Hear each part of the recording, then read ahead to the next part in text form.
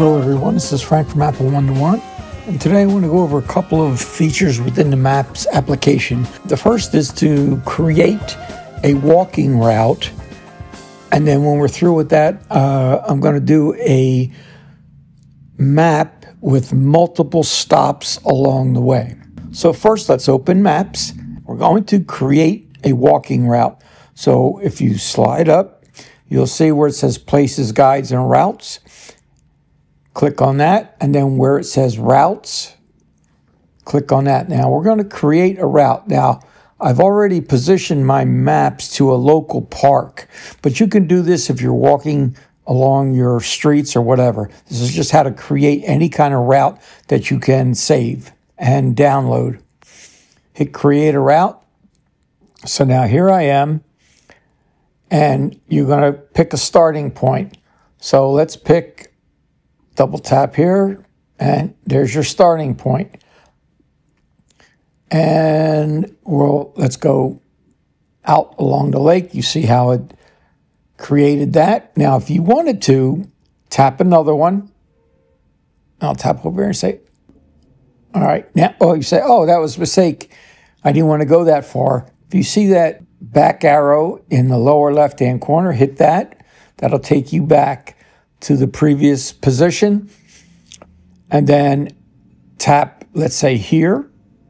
Now it goes to there. If you tap where you started, if you tap there, it's going to say, give you a couple of options. Close the loop, and it will automatically do it.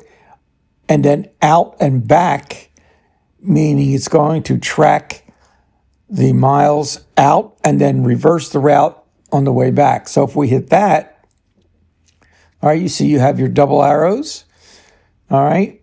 And if you come up, you see that you're just shy of a mile, and that's your directions.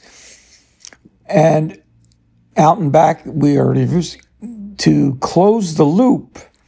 If we were back to where we were, and then we said close loop, it then is going to create a map where it will go out to that point and come back and close the loop. So here you're 0.8 of a mile.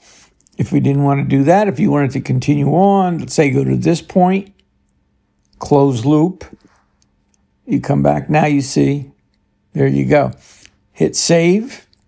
You can also download the route, an offline map of the region that has previously been downloaded. So that's just letting you know that it's going to automatically download. You can rename it. Okay. Hit done.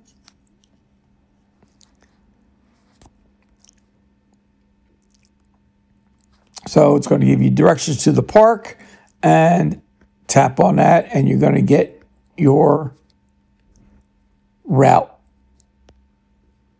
And then when you go to routes, you're going to see there, you tap on it, and there it is. Alrighty, hope that helps. Now let's go on to the maps area. So the second thing that I'd like to talk about is how to create directions in maps and have multiple stops along the way. So I'm going to hit the arrow there to get back to my starting location. And I have an upcoming golf outing. So we're going to play 3 courses. So the first course we're going to play, and I'm going to put in, it's Man o' War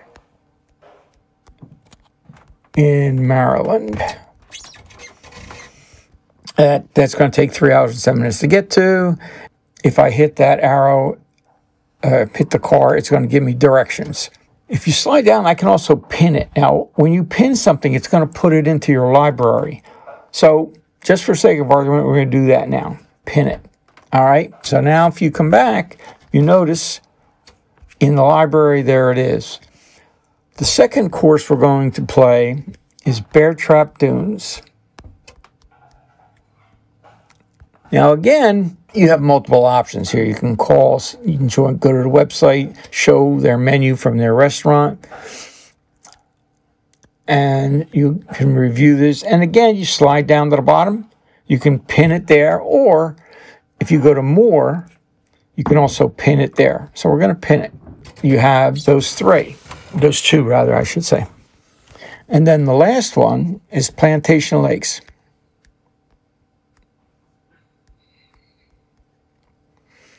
Plantation Lakes. All right. And again, I'm just going to hit more. We're going to pin it. You see, we have all three there, right? So let's say we're going to start with Man of War. So we tap it, and now it's going to give us directions to Man of War. And if you notice, you can select whatever route you want to take if there's multiple routes. Under Man of War, it has Add a Stop. Click on that, and now our second golf course we're going to play is Bear Trap Dunes. Now you see recents show you Bear Trap Dunes, so you just tap that. It's going to add Bear Trap Dunes as the second location. So if you enlarge that, you see Man of War, 32 minutes from Man of War to Bear Trap Dunes. Our third is going to be Plantation Lakes. What I want to tell you here is that whenever you add a location, it's always going to add it to the bottom of the list. If you decide, hey, I don't want them in that order, that's not a problem. All you have to do is when you're here, you see the three lines on each entry on the right-hand side. So if I wanted to do Plantation Lakes as the first one, you just hold it, slide it up.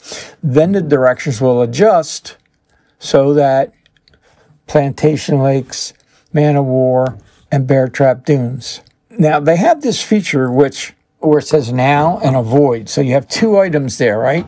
So if you hit now, that's going to show you a calendar. The only issue that I see with this is that it only allows you to go out about 2 weeks in the future.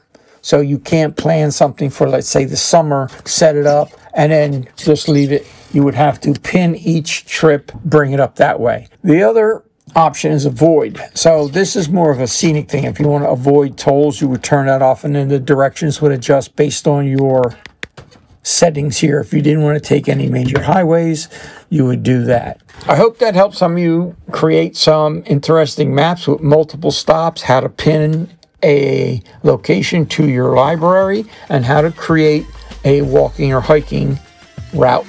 Hope this helped, and let us know in the comments.